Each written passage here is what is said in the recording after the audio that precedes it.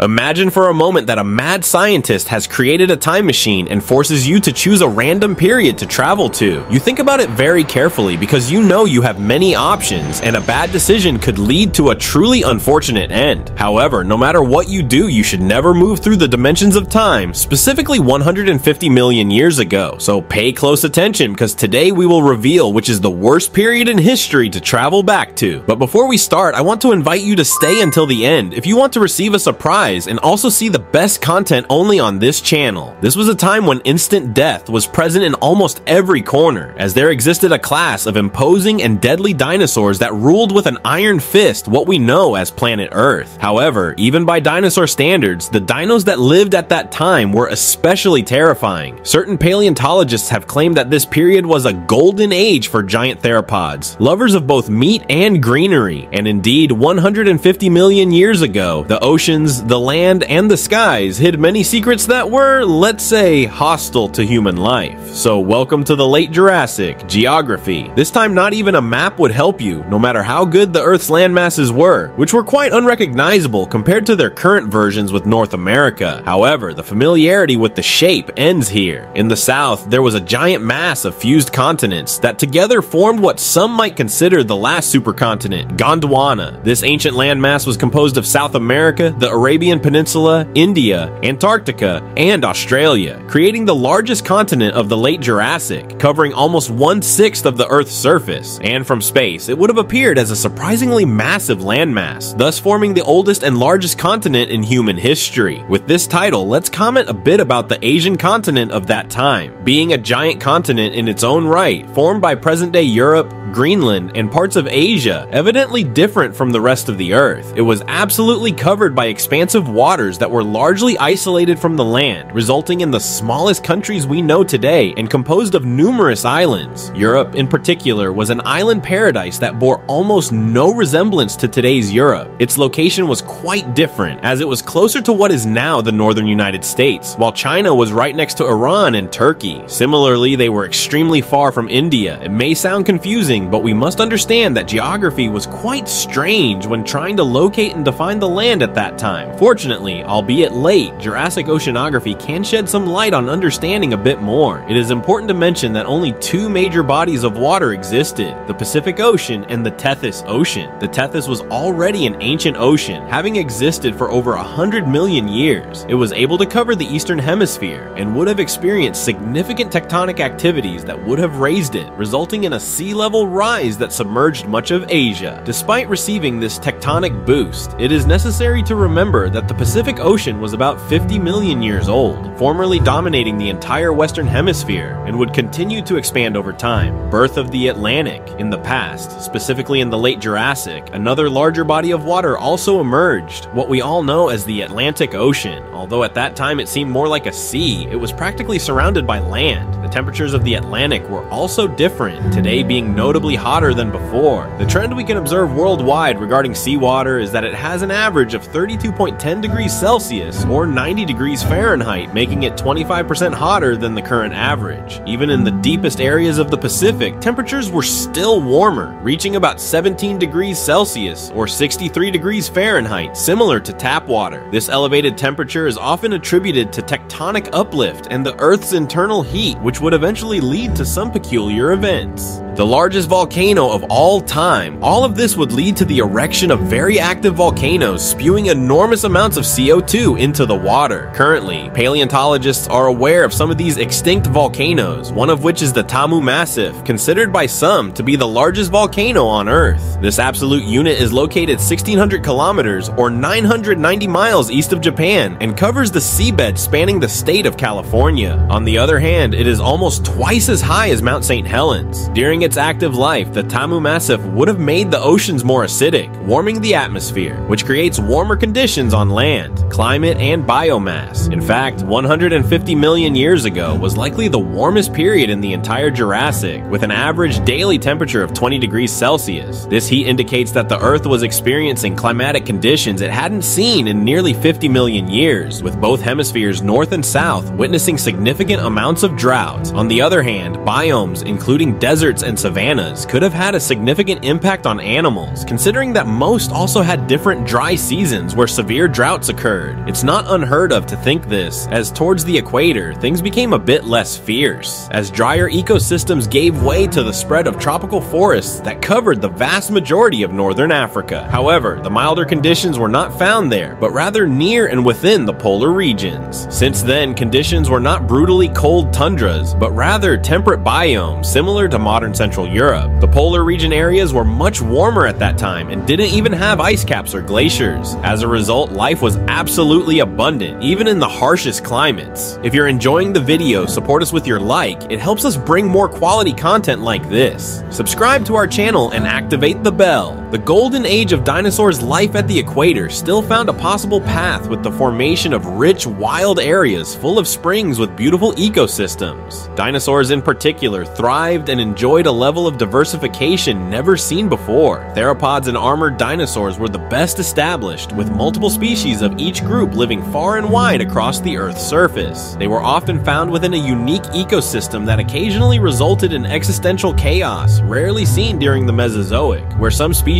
competed to see which was dominant. On the other hand, Morris's information indicated that the expansive Northern American biosphere had incredible reach, extending through 13 states, as it was composed of arid savannas and forests. So far, it's known that more than 40 dinosaurs resided there, including at least 10 different theropods, where almost all were large enough to hunt human-sized animals. The dinosaur most likely to eat you now. What many don't know is that most of the dominant carnivores were not tyrannosaurs that had yet to evolve, but rather the Allosaurus was the most abundant dino of all. This one had a striking appearance, which didn't make it any less fierce to its prey. It was known as an unstoppable predator that sported sharp razor-like teeth and a blood-inducing bite, allowing it to hunt a wide range of herbivores. Studies have suggested that it might have even hunted in packs, but whatever the case, it undeniably dominated the lands that represented 75% of all carnivores. The truth is, these numbers wouldn't be expected from a small creature, but no Allosaurus was a giant. However, they weighed an average of 1.7 tons, reaching up to 8.5 meters or the equivalent of 28 feet long, the largest land carnivore on Earth. Now, let's talk about one of the greatest predators that existed, but surprisingly, it wasn't even the largest land predator. This one lived in North America. Additionally, its weight reached up to 5 tons, equivalent to almost 4 adult giraffes. The Allosaurus had a classification similar to its relative, the Saurophaganax. This incredible dino had robust arms and sharp claws, serrated teeth, and distinct crests, but it differed in the shape of its vertebrae and obviously its body size.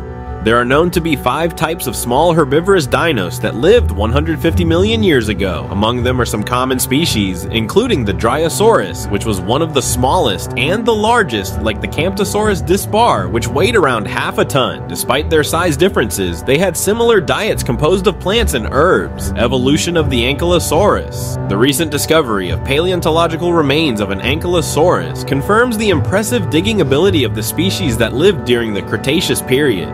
Nam Lee, an expert from Seoul National University in South Korea, highlighted that the individual found measured up to 6 meters in length. It is known that this species of dinosaur stood on 4 legs with short but heavy limbs for digging. The back, legs, and head were armored with wedge-shaped bony spikes known as osteoderms. Similarly, they had a club at the tip of their tail to protect themselves from predators. Currently, only 4 specimens with fairly complete body skeletons have been discovered. Other findings have been partial or incomplete. Victims of the passage of time and abrupt changes in the environment, dinosaurs in Africa and Europe. At this point, the same trends seen in the Morrison Formation would still have to be followed, with many having counterparts worldwide, such as in Tanzania. This had a titanic giraffe. Additionally, Tanzania also saw animals like the Kentrosaurus and the Stegosaurus, fossils of which were found in Europe exactly.